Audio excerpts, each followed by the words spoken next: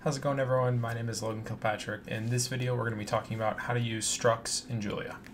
And structs are the most commonly used type in Julia because they allow us to define other custom types similar to classes in an object-oriented programming language. Let's look at this in action. We'll start off by using the keyword struct to help define our struct. Followed by the keyword struct, you'll put in the name of the struct that you want to use, and then we'll go down to the next line, and here we'll define the actual fields that we want. I'm going to just put in some placeholder blank field names to begin with, but you could use whatever field names best represent the type that you're working with. And we'll end the definition of a struct using the end keyword. So now we've defined the structure of what our myObj struct is going to look like. Let's actually go and create an object using this structure. So we've created our first object. We've called it myObject1, and when we call the creation of this object, we pass in two variables which correspond to the field names that we defined to begin with. So in this case, we're passing in two strings, hello and world, and those get corresponded to field 1 and field 2. We can confirm this by doing the following. You can see when you type in myObject1.field1, we're able to access the first argument that we originally passed in when we created that object. The thing to note here is that structs are immutable by default, which means we can't change the field values once we've created this object. We can create a new object, but it won't be the same one as we started with. So if I try to do something like the following, you'll see that we get an error because we're trying to change the value of an immutable struct, which doesn't work. It's impossible. Next, we'll look at mutable structs, which really give us the power to sort of change an object on the fly as we see fit. So we'll start the creation of a mutable struct by using the keyword mutable and then struct. In this example, we'll use a human as a test case for creating our first object. So we'll do a mutable struct person, and we'll actually create some fields associated with this person object. So we'll do a name. We'll specify that the type of the name field is going to be a string, so that when the person object is created, the person creating the person object must pass us the string in the form of a name. And for the age, we'll do a float 64. And again, we'll finish off the definition of this mutable struct using the end keyword. So now we can go about actually creating this person object. And boom, we've gone ahead and created this person object. And now you can imagine, maybe I age over time and my, name changes or I get older. And so what we can actually do is do something like Logan.age + 1.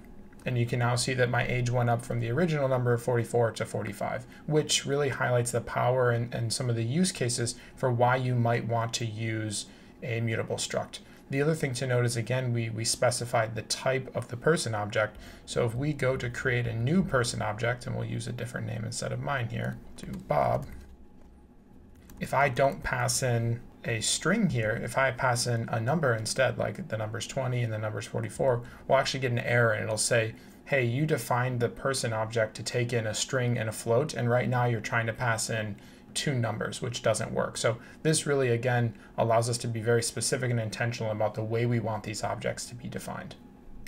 So now that we've looked at the way of using the default constructor as part of a struct, let's look at how we can use a custom constructor, which we'll look at and make use of in this example.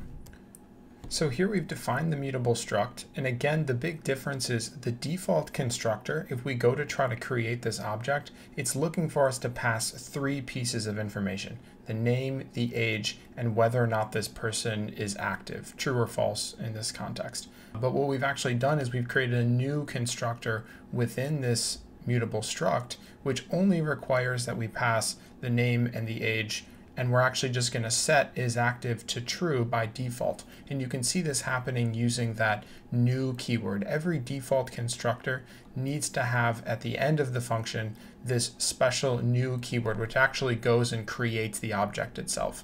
So again, here we're taking the name, we're taking the age, and then by default we're setting the third attribute, which is active, equal to true. So we can go actually run this and check and make sure it works. And here we'll just pass in, for this person object, we'll pass in just the name and just the age. And you can see now we have this person object with my name set correctly, with the age set correctly, and true by default. So this is a great way of sort of customizing how you actually go about creating some of these mutable structs. The last thing I want to show about structs is how we can actually use methods, associate methods and functions with a specific object. So here we're going to define a birthday class, and what the birthday class is going to do is just increment the year or the age of the person by a single year.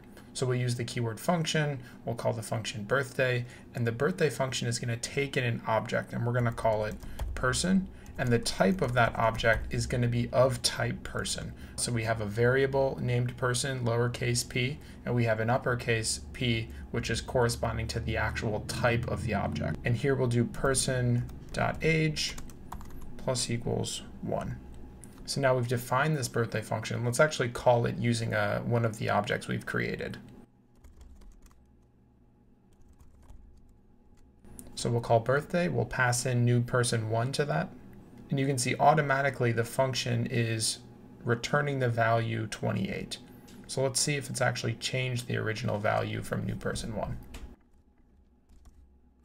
And awesome, we can see that it was successful. So we both got a return value from that function showing us the value's been updated, and we confirm that again by doing new person 1.age showing the value of 28. So again, to recap, we talked about a bunch of different things in this video so far. We talked about structs. By default, they're immutable. We talked about how structs have different fields, and we can customize whether we want those fields to have a specific type or not.